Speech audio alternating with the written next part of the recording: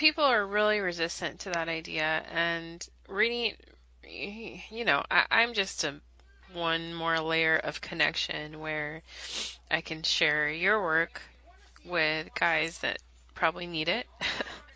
I have nothing to say on it myself, but what I have learned is that masculinity and even like this word patriarchy that people intone like it means something, it's really what men do together. It's not this mirror image of feminism, which is where a man wants a legal framework to control women, you know? And I sympathize with the fact that our society's been really damaged by divorce and single motherhood and stuff. So I don't support those things. But when men start to like whine and boohoo about how we need this patriarchy to control women, I just think, well, I don't. That's not even what it is to me. It's what men do in their own sphere to develop themselves and create a social environment that is functional for everybody else. We're going to lose a combination 10 YouTube subscribers Yeah. and Facebook likes right now, Yeah. because I'm telling you, patriarchy is for bitches. Okay? I mean, That's what patriarchy the legal, is. yeah, it's like you're calling It comes daddy from government. civilization. It's daddy Okay? government to come and tell your women what to do. Okay, you got who's the biggest sissy group out there? They got a strap-on vest and get their women to commit suicides with bombs strapped to them, okay? They're the Arabs. The Arabs are the biggest sissy fucknuts out there, okay? They need the whole village and the government to keep their women in line, okay? Now, where does that come from? That's the ancient cradle of these early civilizations. Iraq, boom, right there.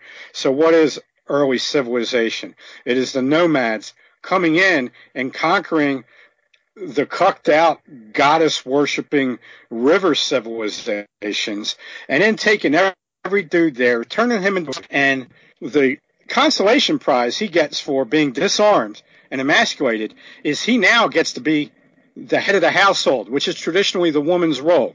So the patriarchy in the Middle Eastern society has almost always produced substandard warrior cultures, because the men are predominantly behaving like women in a merchant way and trying to micromanage things and always looking for leverage. They might do good politically. They might do good financially.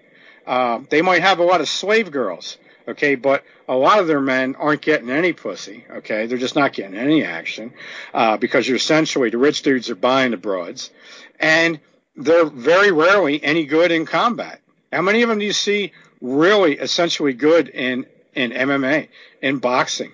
Okay, they're always getting outclassed by other cultures of people. So if you need a whole village of guys to keep your old lady in line while you're off kicking the shit out of some other dude, no, I mean, that's just wrong. I mean, what you need is a little brother or a best friend or a father-in-law or a dad or a granddad that's going to protect your wife while you're away, okay? And so you go do your thing and you come back, and she's glad to have you back. This got totally maimed by the feminism thing because it sent you both out of the house and then you're coming back at the same time.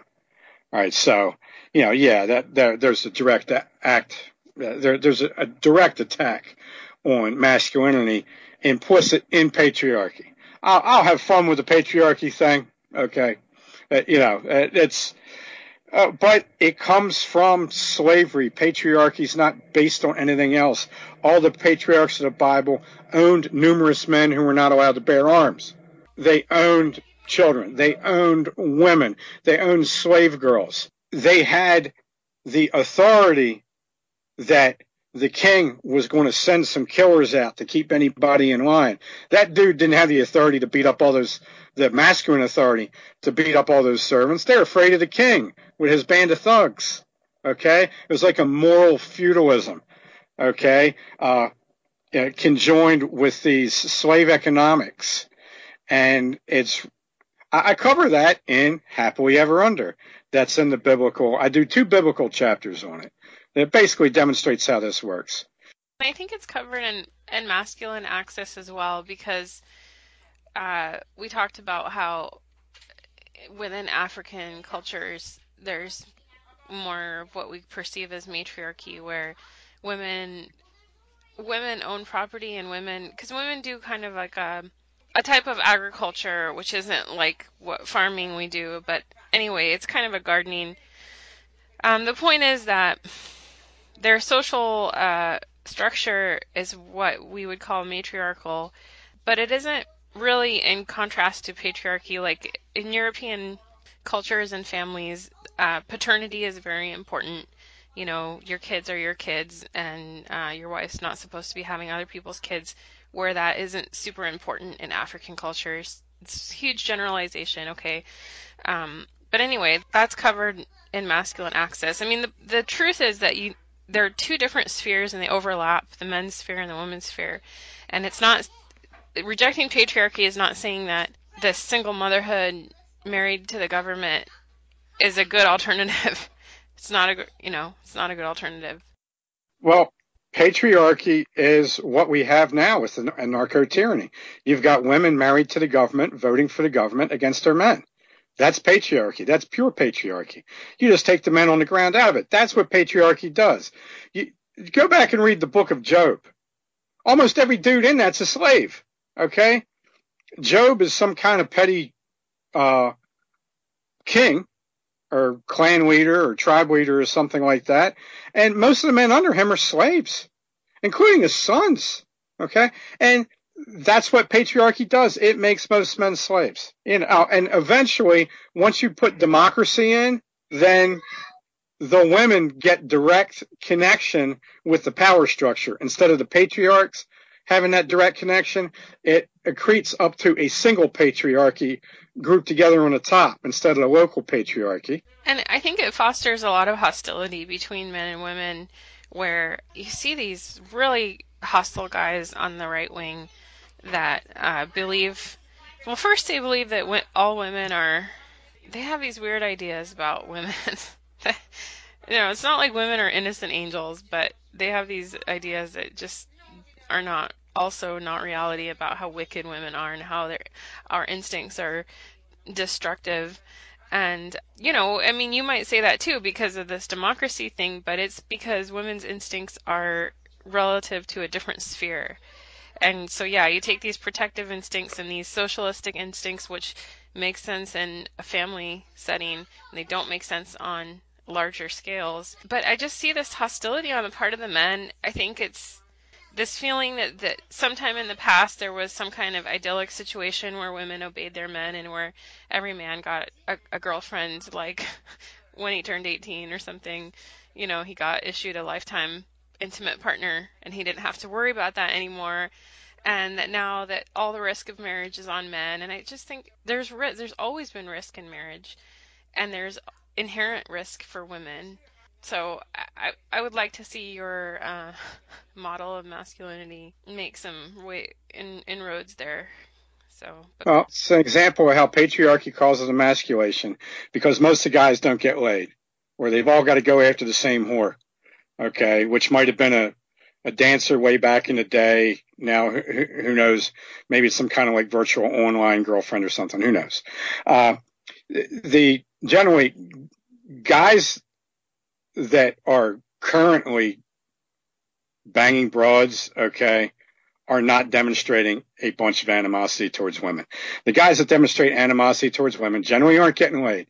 They have fallen for the whole goddess construct of civilization, and at some point they let the fact that they had a mother and not a daddy and a teacher in school that was a female or a faggot get them into a state of worship of the feminine as like this high ideal, and the masculine stuff like killing people and beating people up, that's all bad.